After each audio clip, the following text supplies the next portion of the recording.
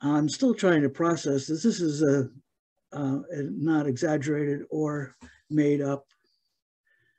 Black Widow, draw a stout for my husband, and while it settles, pour me a Harvey's Bristol cream straight up.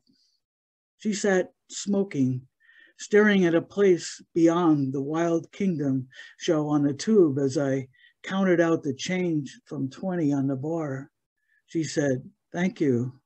We're just having a last quick one for the road," and smiled, watching the white, broiling liquid form a perfect, creamy head on the black stout.